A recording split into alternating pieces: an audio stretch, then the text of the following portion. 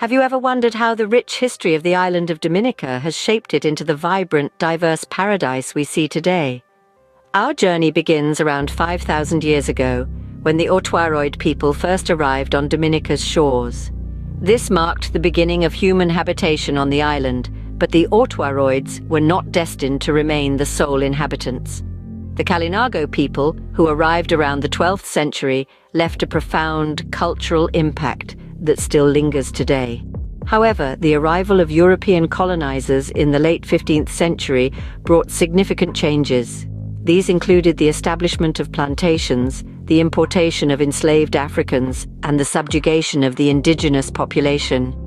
Despite the hardships, the people of Dominica persevered and fought for their freedom, eventually achieving independence in the late 20th century. This tumultuous past has shaped the island's unique cultural blend, a fusion of African, Kalinago, and European influences. And thus the stage was set for the modern-day Dominica, a blend of cultures and histories.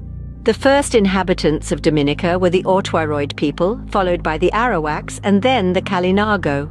The Otwaroid, known for their pottery skills, were seafaring people from South America who settled in Dominica around 2000 BC. But it was the Arawaks and the Kalinago who left an indelible mark on the island. The Arawaks, also known as the Taino, were a peaceful people who arrived on the island around 1000 AD. They were skilled farmers and fishers, cultivating crops like cassava and sweet potato, and fishing in the rich Caribbean waters. Their art, characterized by pottery and cave paintings, portrayed a deep connection with their environment. But around the time of Christopher Columbus's arrival in the late 15th century, the island was home to the Kalinago, also known as the Caribs. These warriors, originally from the South American mainland, had displaced the Arawaks with their superior weaponry and naval skills. They were renowned boat builders, creating large seaworthy canoes that could carry up to 50 people. The Kalinago lived in communal huts or karbets, with a hierarchical society led by a chief. Their spiritual beliefs revolved around the forces of nature, and they held ceremonies to honor their gods. They also practiced body decoration using natural dyes to create intricate designs on their skin. Their legacy is evident in Dominica's Kalinago Barana Aute, a cultural village that offers a glimpse into their traditional lifestyle, from canoe building to cassava processing. The Kalinago territory, a region on the east coast of the island, is still home to around 3,000 Kalinago people today, continuing their traditions and preserving their unique culture. The Kalinago were also known for their resistance against European colonizers, defending their homeland fiercely. Despite numerous attempts, the island remained unconquered for more than a century, earning it the name the Nature Isle of the Caribbean. The indigenous influence remains strong in Dominica, a testament to their resilience and cultural strength.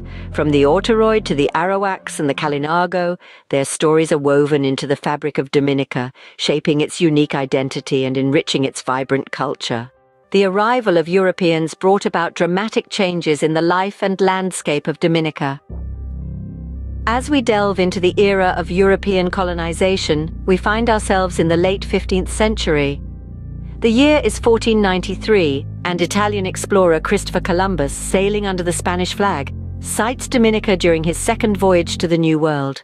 He names the island after the Latin term for Sunday, the day he first spotted it. However, he does not set foot on the island, deterred by the rugged terrain and the fierce resistance of the indigenous Kalinago people. Fast forward to the 17th century. The French, undeterred by the island's formidable defenses, established their first settlement in 1632. Dominica becomes a pawn in the European power struggle, with ownership alternating between France and Britain for over a century. The island's lush, fertile soil makes it a valuable asset, and it soon becomes a hub for sugar production. Enter African slavery. To meet the high demand for labor on sugar plantations, Africans are forcibly transported to Dominica under the deplorable conditions of the transatlantic slave trade. Their arrival marks a dark period in the island's history, characterized by brutal labor, harsh living conditions, and a systematic stripping of cultural identity. However, despite their circumstances, the enslaved Africans maintain a sense of community and cultural continuity. They intermingle with the indigenous Kalinago and the European settlers, creating a unique blend of cultures that still defines Dominica today. In the late 18th century, Britain emerges as the final colonial power, seizing control of Dominica from the French. The British introduced their own laws, language and customs, further shaping the island's cultural landscape. However, the seeds of resistance are sown, and the fight for freedom begins to brew. The European era left a profound impact on Dominica, forever changing its demographic and cultural fabric. This period, marked by conquest, exploitation and resilience, is a testament to the enduring spirit of the Dominican people. Their history, though marred by hardship, is also a story of survival and transformation, a story that continues to unfold with each passing day. The struggle for freedom and self-governance was a significant chapter in Dominica's history. Its journey to independence was marked by a series of pivotal events, each echoing the island's resilience and its persistent quest for autonomy. The abolition of slavery in the early 19th century was a turning point for Dominica. On August 1, 1834, the Emancipation Act came into force, liberating enslaved Africans across the British Caribbean. This monumental act set the stage for the island's transformation, as freed individuals began to build their lives with newfound liberty. Fast forward to the mid-20th century, Dominica joined the West Indies Federation, an ambitious yet short-lived political union of Caribbean colonies under British rule. Established in 1958, the Federation aimed to create a single, independent nation, unifying the diverse islands of the Caribbean. However, despite its noble intentions, the Federation was fraught with political disagreements and economic challenges. By 1962, the Federation dissolved, leaving each member to chart its own path towards independence. Dominica's road to independence was not without its hurdles. It was a journey marked by political unrest, economic instability, and social upheaval. Yet, the island persevered, driven by a collective desire for self-determination and a vision of a brighter, sovereign future. On November 3, 1978, Dominica's dream of independence became a reality. The island officially severed its colonial ties, emerging as a sovereign nation on the global stage. The day was marked with jubilation as Dominicans celebrated their hard-earned freedom and the promise of self-governance. Independence marked a new beginning for Dominica, a chance to shape its own destiny. It signified the island's undying spirit, its resilience, and its unwavering commitment to progress. As we delve deeper into Dominica's history, we're reminded of the strength and determination that guided this small island nation on its road to independence. And as we look to the future, we see the enduring legacy of that journey, a testament to the power of unity, perseverance, and the relentless pursuit of freedom. Independence marked a new beginning for Dominica, a chance to shape its own destiny. Dominica today is a vibrant blend of its past, a testament to its resilience and diverse heritage. This island paradise, nestled in the heart of the Caribbean, is brimming with life, culture, and an unmistakable spirit of adventure. The heartbeat of Dominica is its people, a warm and welcoming community that's a tapestry of African, indigenous, Kalinago, and European influences. This cultural fusion is evident in the island's traditional music, lively dance forms, and mouth-watering cuisine, creating a rich sensory experience that's uniquely Dominican.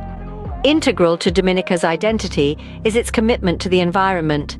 The island leads the way in sustainable tourism, with eco-friendly accommodations, community-based tourism projects, and marine conservation initiatives that prioritize protecting its natural resources. Dominica's lush landscapes, from its verdant rainforests to its volcanic terrains, are not just breathtakingly beautiful, they are also the guardians of the island's biodiversity. Dominica's economy, while small, is resilient and diverse. Agriculture remains a significant sector, with bananas, citrus, and cocoa among its main exports. But it's tourism that's the rising star, attracting travelers from around the globe with its stunning natural beauty, adventure sports, wellness retreats, and historical landmarks. The island's history is very much alive in its present. The Kalinago Barana Ote, a cultural village in the Kalinago territory, stands as a living testament to Dominica's indigenous roots. Meanwhile, the echoes of European colonization and slavery can be explored through the remnants of Fort Shirley in Cabrit's National Park. But perhaps what truly sets Dominica apart is its spirit of resilience. The island has weathered numerous storms, both literal and metaphorical, yet it continues to thrive and evolve. This resilience is woven into the fabric of Dominican life, a testament to the island's indomitable spirit. Dominica's history is a compelling journey of resilience, diversity, and transformation, making it the unique island paradise we know and love today. So, what have we learned about the history of Dominica? We've journeyed through time, witnessing the rich tapestry of Dominica's past. We've discovered the indigenous era, where the resilient Kalinago people thrived, leaving an indelible mark on the island's cultural heritage. We've delved into the era of European colonization and slavery, a tumultuous period that shaped Dominica's socio-political landscape. We've traced the island's path to independence, a testament to the Dominican people's unwavering spirit and determination. We've also looked at Dominica today, a vibrant blend of natural beauty, cultural richness, and community resilience.